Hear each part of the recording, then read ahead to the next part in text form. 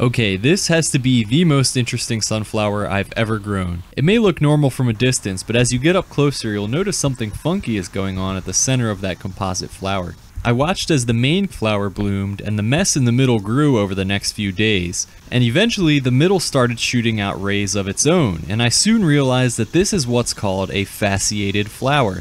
Fasciation can be caused by a number of reasons, and it can happen to a variety of plants. It can actually be pretty cool looking.